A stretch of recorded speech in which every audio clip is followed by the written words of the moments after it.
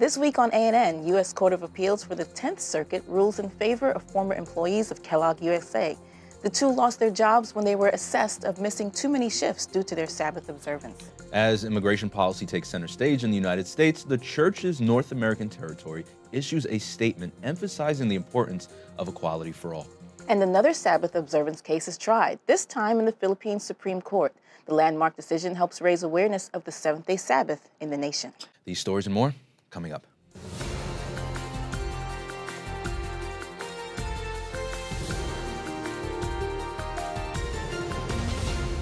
Thanks so much for joining us this week. First in the news, the U.S. Court of Appeals for the 10th Circuit issued a decision in favor of former employees of Kellogg USA who were fired due to their Sabbath observance. Richard Taburo and Guadalupe Diaz were terminated in 2012 for violating the company's policy mandating work on Saturdays. The plaintiffs later sued Kellogg for religious discrimination. They claim the company did not provide the religious accommodations mandated under Title VII. In 2011, Kellogg increased production and implemented a new work scheduling program known as continuous crewing. The program created 4 separate rotating shifts in which employees were to work approximately 2 Saturdays a month or 26 Saturdays a year.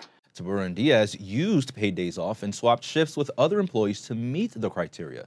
However, due to their Sabbath observance, they had too many absence points within a 12-month period. And they were terminated after what Kellogg described as progressive discipline measures were exhausted. In its ruling on January 17th, the 10th Circuit said in order for an accommodation to be reasonable, Kellogg would have provided employees the opportunity to avoid working on all Saturdays and not just some. Todd McFarland is an Associate General Counsel for the Seventh-day Adventist Church. In response to the ruling, he said, the Seventh-day Adventist Church is pleased with this watershed decision upholding the critically important right of Americans to adhere to their religious beliefs in the workplace. And visit news.adventist.org to read more about the decision. As lawmakers of the United States debate ways to address undocumented immigrants, the Seventh-day Adventist Church in North America emphasized the importance of equality for all Americans. In a written statement, leaders focused on the dangers of discrimination and how it has no backing by the Bible. It says, as the most ethnically diverse Christian denomination in the U.S., the Seventh-day Adventist Church proudly defends the rights of all men, women, and children, no matter their country of origin, the equal rights afforded in the United States Constitution, and fair treatment as immigrants and refugees in our beloved country.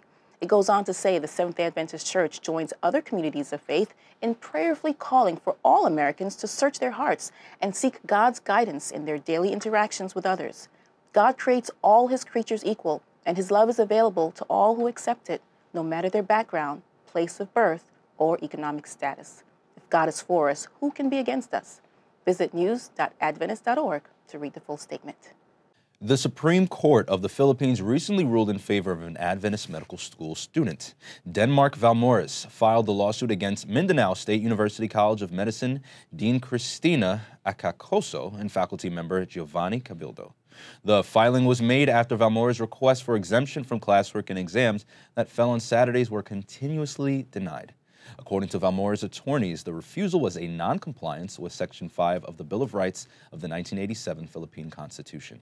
Section 5 states that the free exercise and enjoyment of religious profession and worship without discrimination or preference shall forever be allowed. While the ruling was made in July, what's been called a landmark decision was recently made public. One of his attorneys, Neil Abayan, said the ruling helped solidify the identity of Adventists. He said, the Valmores case can be classified as a landmark case due to it being the first case questioning the Sabbath-keeping faith of Seventh-day Adventists. Thus, it will most likely be discussed in law schools under the Constitutional Law II subject. So, in effect, the next generation of lawyers will be made aware of what Sabbath-keeping is about. The president of the Adventist Development and Relief Agency this week spoke at the United Nations on the uniqueness of faith-based organizations when responding to humanitarian needs. Jonathan Duffy was invited to speak at the UN's 4th annual symposium on the role of religion and faith-based organizations in international affairs. He contributed to the symposium session that covered development, humanitarian, and human rights perspectives. During his comments, he highlighted the unique advantages faith-based non-governmental organizations, or NGOs, have over NGOs that are not associated with a religious group. According to Duffy, 85% of the world's population has an association with a religious organization or faith groups. He said when disasters strike, people tend to seek shelter in houses of worship. With this in mind, faith-based organizations have a stronger connection to local actors who interact with internally displaced persons. They also work closely with organizations that provide aid in countries that host refugees. Duffy also noted that while faith-based organizations are experts in service delivery, where they lack is with their influence over global policy.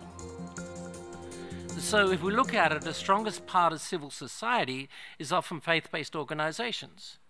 And they are the ones that have the opportunities to influence people, whether it's through the messages that come through churches or synagogues or mosques or temples or other religious places of worship, that they can actually impact society and lead society in certain decision making. So in working as a faith-based organization, the uniqueness that we have is a close connection with local actors. The government of Paraguay called upon the Adventist Development and Relief Agency to spearhead relief efforts in wake of last week's torrential rainstorm. Paraguay's National Emergency Secretariat, or SEN, requested the agency to address the needs of residents in Asunción, the nation's capital city. The increased water levels of the Paraguay River, which borders the city, forced more than 1,500 people from their homes. However, SEN has estimated that 3,500 residents have been affected. ADRA Paraguay, in response, delivered metal sheets to repair rooftops to allow families to repair their homes. The ADRA humanitarians have also visited numerous shelters where affected families are temporarily living. In doing so, they are assessing how to address the residents' most urgent needs. Coming up, hundreds of Congolese refugee students in Rwanda complete their vocational training through a program developed by Adventist humanitarians. But up next, Adventist Youth Ministries has a new associate director who will oversee churches' Pathfinders and Adventurers Ministries.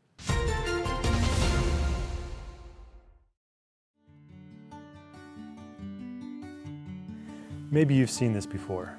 This is sometimes taught to children when they're learning about how to have a relationship with God. It goes something like this. Here's the church. Here's the steeple. Open the doors, and there's all the people.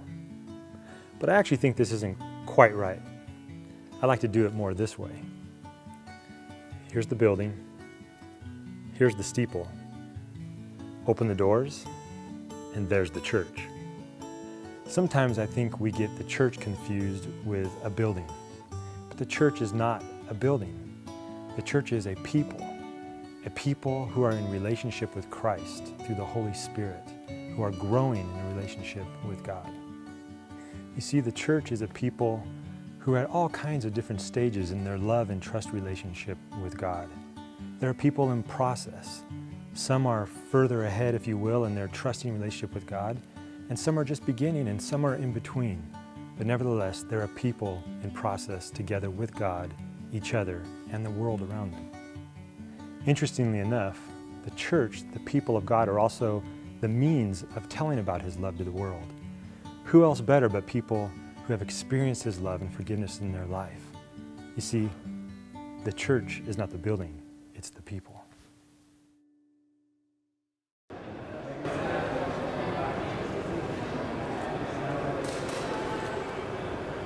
May I work in with you, young fella? Yeah. Go for it.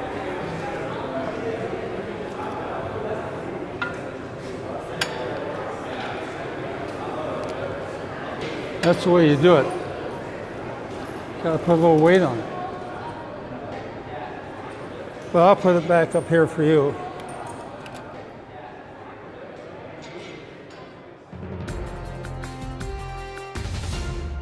Welcome back. Church leaders this week officially voted Andres Peralta to serve as the new Associate Director of Adventist Youth Ministries. Peralta is coming from his role as youth director for the church's Atlantic region, which includes 6 states and the island of Bermuda.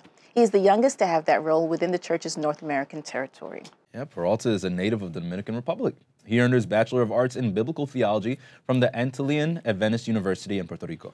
After completing his studies at Antillean, he enrolled at Andrews University, where he earned his Master of Divinity. He also earned his Doctor of Ministry degree from Andrews University in Teamwork and Urban Youth Ministry. And in addition to serving the church as an ordained pastor, he is also a United States Navy Lieutenant Reserve Chaplain. Peralta is passionate about empowering youth, children, and young adults in order to grow in Christ and to look to Jesus as their ultimate example.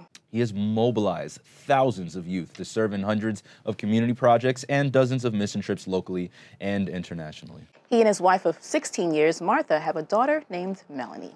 As Associate Director, Peralta will oversee the church's junior youth ministries, which include Pathfinders and Adventurers programs.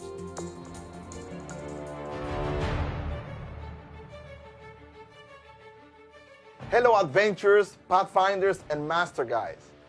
My name is Pastor Andres Peralta, the new Associate Youth Director of Pathfinder Ministry of the World Church. It is truly a blessing to be part of this wonderful team with Pastor Gary and Pastor Paco. I thank God for the privilege of serving you. By the grace of God, I am praying for continued guidance as we work together in this ministry. As faithful servants of God, let us continue to be a friend to men. Let us take the Advent message to the whole world in this generation. Remember, we are Pathfinder strong. Let us share the truth that will set us free. God bless you.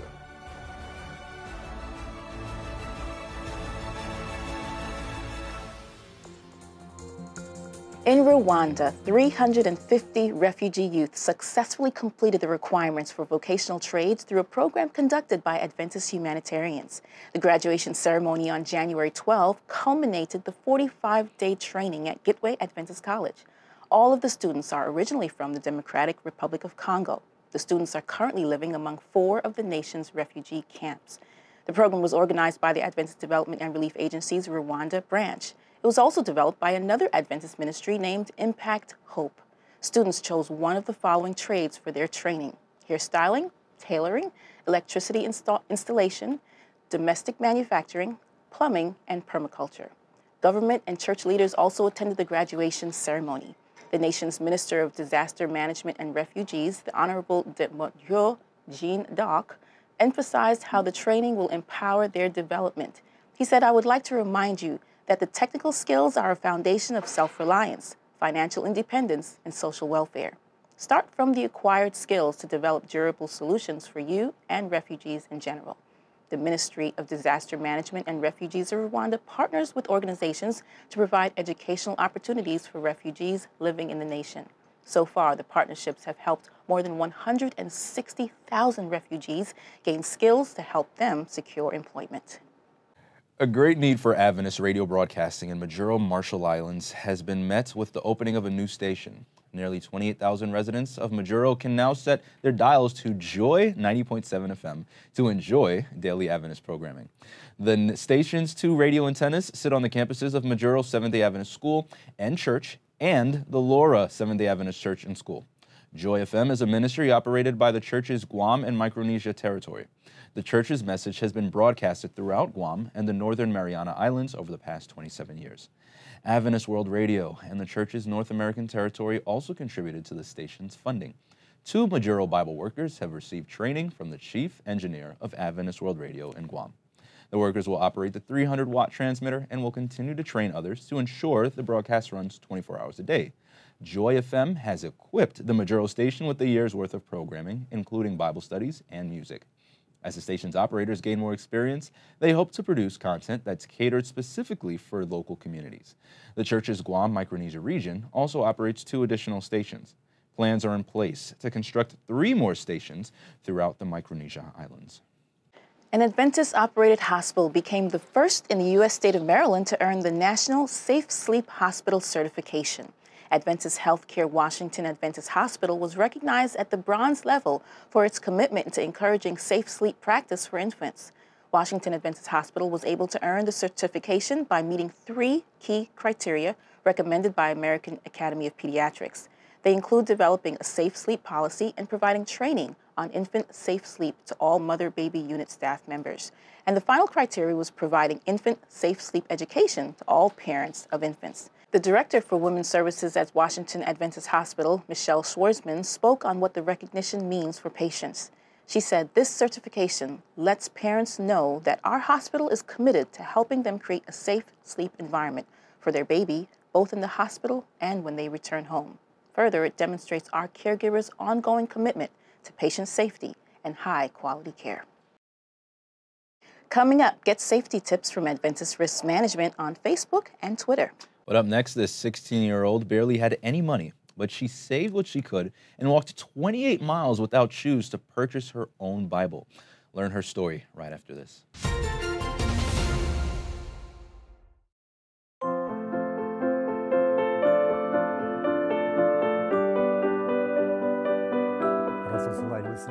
It was around noon when Peter went up to the roof to pray. It was here that Peter had a vision about a large sheet containing a mix of unclean animals, representing God's affirmation of the diversity of peoples in the growing church. We had heard that Peter was staying at the house of Simon the tanner and were instructed by Cornelius the centurion to go out and find him. While Peter was still thinking about the vision, the Holy Spirit told him to go downstairs because 3 men were looking for him. Peter went down and told the men that he was the one they were looking for.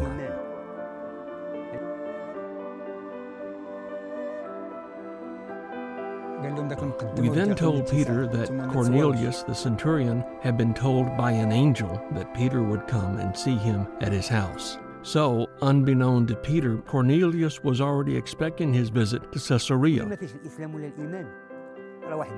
What happened here was quite unusual, just the fact that Peter entered the house. Remember that it was against the law for a Jew to associate with or visit a Gentile. Cornelius told Peter how 3 days earlier he had been praying in his house when an angel had appeared before him.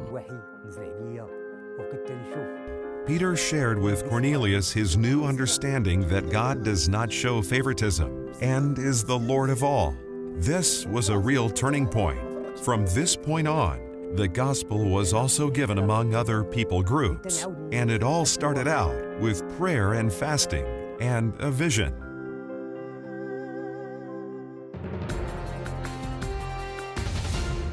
Welcome back. If for Wales, why not for the kingdom? And if for the kingdom, why not for the world? Learn about the teenager who inspired faith leaders in Wales to fall in love with the Bible and to promote a biblically inspired life. Learn more in this week's episode of Lineage called Mary Jones and World Mission.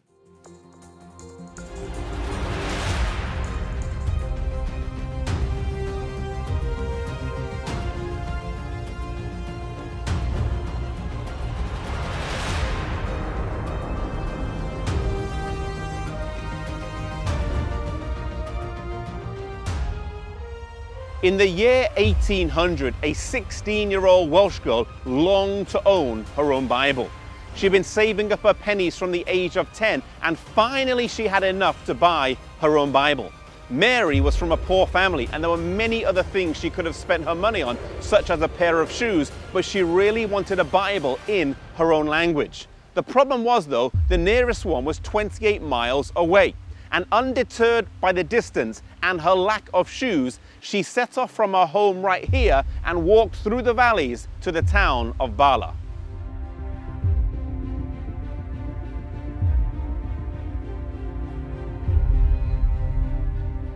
Arriving here in the town of Bala, she went to the home of Reverend Thomas Charles. Today his home stands on the high street and has now been converted into a bank. He was so inspired by her story that he sold her 3 Bibles for the price of 1. One of those today is in the National Library in Wales, and another one is at Cambridge University's library.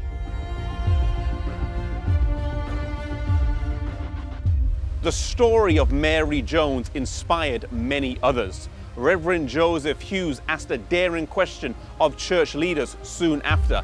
If for Wales, why not for the kingdom? And if for the kingdom, why not for the world? That question posed at a meeting of the Religious Tract Society on the 7th of December 1802 would reverberate around Wales and ultimately the world.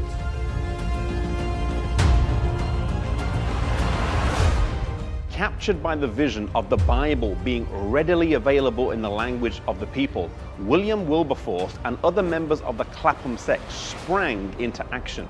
They made this vision part of their campaign to make goodness fashionable, in the hope that people would fall in love with the Bible and a biblically inspired way of life.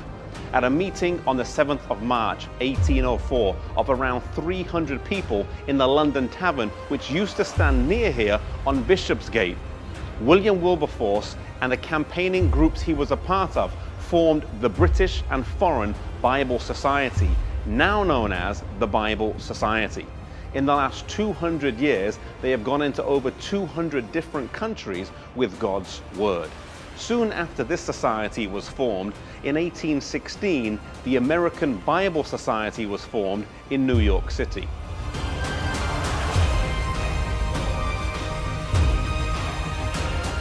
Later in the 19th century, inspired by Hudson Taylor and the China Inland Mission, 7 students at Cambridge University, later known as the Cambridge 7, gave up promising careers and sailed to China to be missionaries. Their influence inspired many others, causing the number of missionaries in China to swell from 165 in 1885 to 800 just 15 years later, approximately 1/3 of the Protestant missionary force.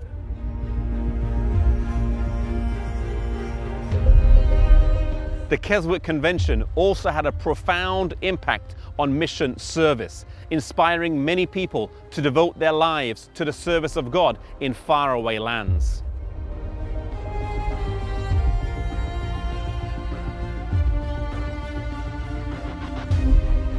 As the Dark Ages came to a close and the light of God's Word was beginning to shine, Daniel 12 verse 4 was being fulfilled.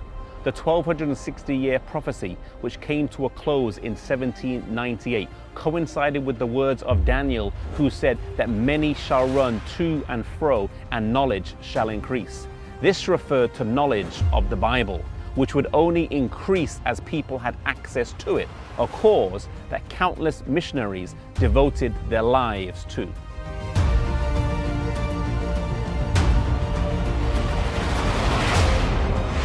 Today, mission service may not be as cutting edge as it was back then, or the Bible as new, but the need for both is still vital. The Great Commission still applies today. There are countless people who have never heard of the Bible and who have no idea what Christianity is. Maybe God is calling you to be a missionary, to leave your home, your place of comfort, and fly away to a different land and be a missionary for God there where people have not heard of Him yet.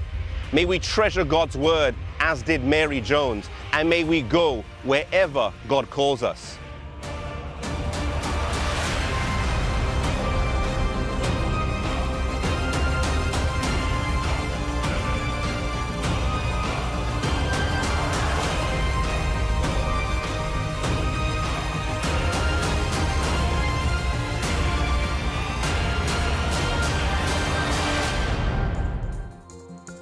We're drawing to a close with the Lineage series. In fact, next week's episode is the finale of Season 1.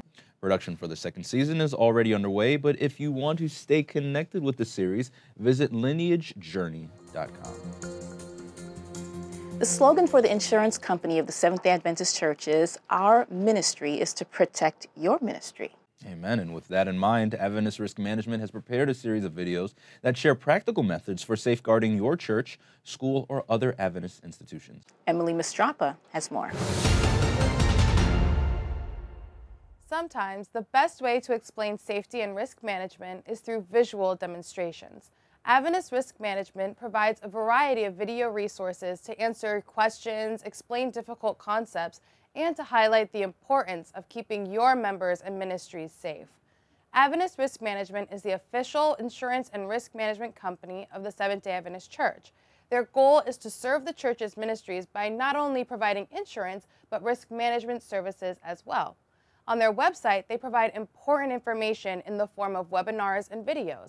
They have videos on risk resources and webinars on conferences and education, and also on safety. They have over 40 videos to help you learn more about risk management and safety. Visit AdventistRisk.org to find these videos, along with newsletters and initiatives. You can find them on Facebook at Adventist Risk, where you can sign up to receive a weekly newsletter. You can also follow them on Twitter at Adventist Risk. Adventist Risk Management is here to help you find solutions that will minimize your risks. Be sure to have a look at their resources. And finally, for today's program, let's turn to David Trim for a look at Adventist history. This week, we'll focus on the second extension of the Ellen G. White estate. Then we'll learn about an Adventist hospital in Ethiopia that was recognized by the nation's emperor. Welcome to This Week in Adventist History. On January 21, 1976, a new Ellen G. White Seventh-day Adventist Research Center was dedicated at Loma Linda University. Located in the university library, this was only the second Ellen White Research Center to be established, the first having been set up at Newbold College 2 years earlier. But in 1985, the Loma Linda Center became just the second Ellen G. White Estate branch office, following the estate's headquarters at the General Conference and the original branch office at Andrews University. This photograph of the 1976 dedication shows General Conference President Robert H. Pearson in the center, with, to the right, the then Loma Linda University President Norskov Olson and University Library Director George Summers, and to the left, the then Ellen White Estate Secretary Arthur White, while at the far left is Jim Nix, the chairman of the Loma Linda University Department of Archives and Special Collections, who today is the current director of the Ellen G. White Estate. On January 26, 1971, the new building for the Empress Zaudito Memorial Adventist Hospital in Addis Ababa, the capital city of Ethiopia, was officially opened by Emperor Haile Selassie.